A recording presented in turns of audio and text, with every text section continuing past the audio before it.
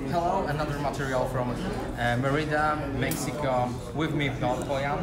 Tell me, what is going on here?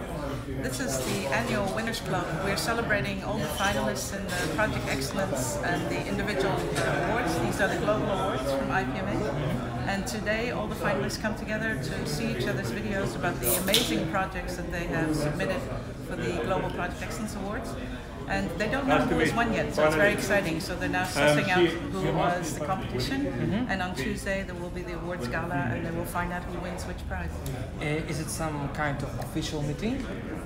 It's an official meeting, but it's all about networking. It's all about meeting each other, meeting other organizations, companies that are doing amazing projects in the world.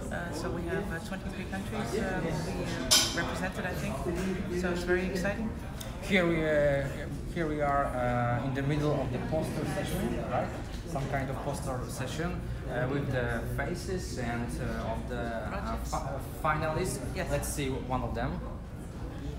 Come over. Yep. What we can see here? These are the finalists in the Project Manager of the Year competition for this year, and Staal is actually competing in 2 awards categories.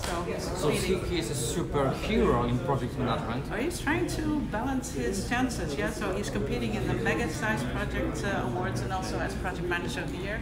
And then we have Fiona Park from Australia also competing as or being nominated as finalist.